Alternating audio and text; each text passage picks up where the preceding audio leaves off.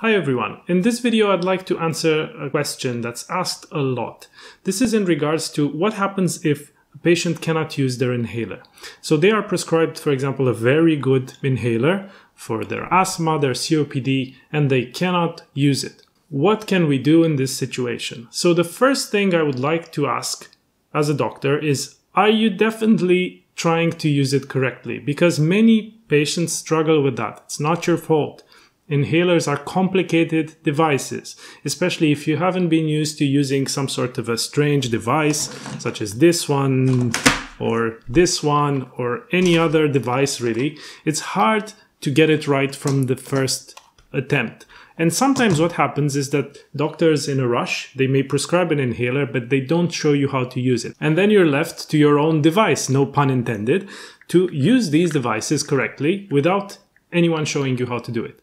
So first question is always, are you definitely using it correctly? Do you think you're using it correctly? Try to go back to the instructions that are given to you with the inhaler when you pick it up from the pharmacy.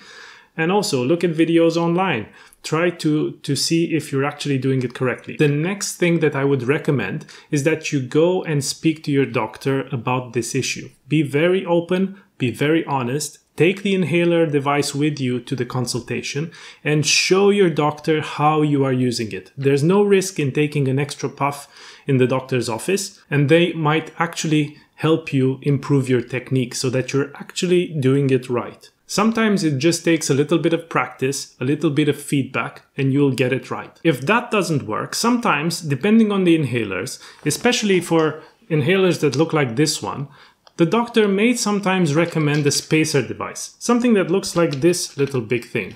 And then you connect the inhaler at the end, and it helps you with synchronizing your breathing, because this is an issue with this type of inhalers that create a puff, because sometimes you need to catch that puff as you're breathing in, and it can be difficult, especially if you're struggling to press on the device.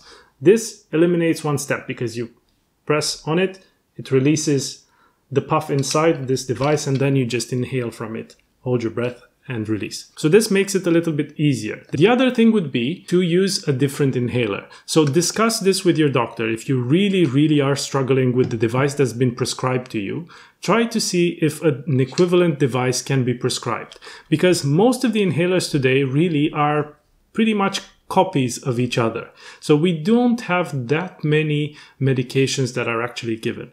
They generally have the same principles of action, the same medications inside, maybe with different names, but the same pharmacological effect.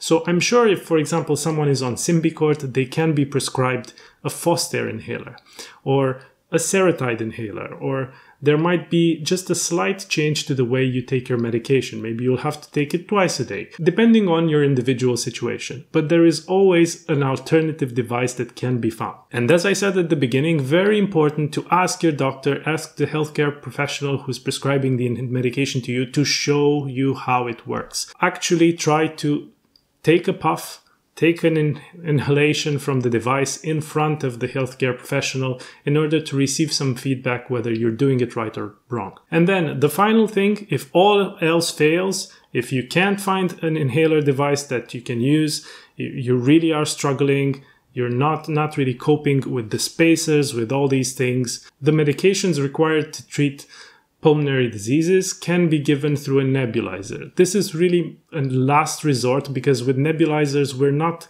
able to give the exact medications that are in the inhaler. So some of the medications that I put into the nebulizer, they don't have a long duration of action. So this limits their use to some extent. And also, depending on the way you use the nebulizer, the medication may not be as effective, or the doses may be a bit too high with the nebulizer. So there are a lot of issues to consider, but all these recommendations that I've made are just to let you know that there are options. But the main thing is, as always, try to talk to your doctor. Try to establish channels of communication and be in touch with them. See them regularly, maybe every 3 months, see how you're doing. Have a checkup, and then I'm sure that your condition will be controlled much better. If you have any other questions, please leave them in the comment section below, and don't forget to subscribe to the channel. It really helps a lot. Take care and see you in the next videos.